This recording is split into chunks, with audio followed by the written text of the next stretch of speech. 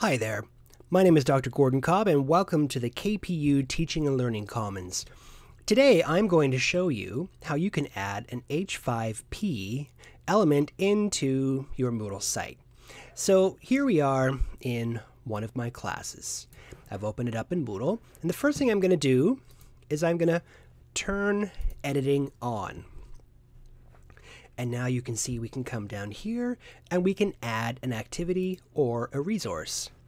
If we scroll down, you will see these are all the things that we can add into Moodle.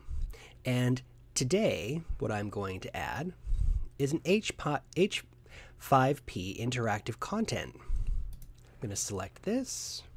I'm going to press add. And now you will see below, these are all the different elements that you can add using this plugin. And in a separate series of videos, I'm going to show you what some of these different components do. Like image hotspot is something I use quite a bit. Course presentation I use a lot. Dialogue cards I really like. Drag the words is super helpful. Fill in the blanks. Find the hotspots makes it a little bit more fun. Multiple choice questions and tests, of course. And flashcards.